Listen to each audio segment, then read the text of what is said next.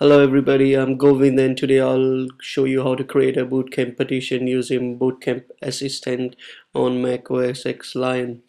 To do so, you need to go to the Utilities folder and select the Bootcamp Assistance.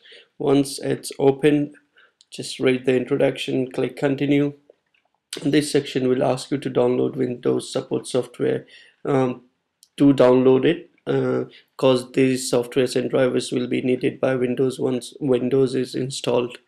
Since I've already downloaded, I'll just skip this part. The next step is to resize your Bootcamp partition. You can drag over the partition to extend or reduce the size. I'll just leave it as it is and just click on partition, and this will start the Bootcamp partition process.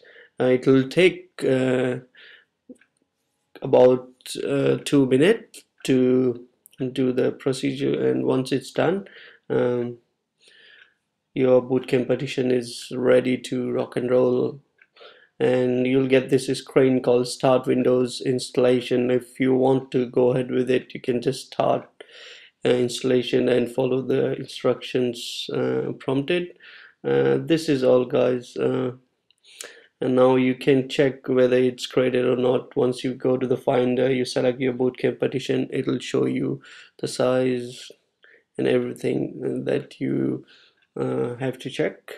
And just enjoy your Bootcamp partition and install Windows any version you want.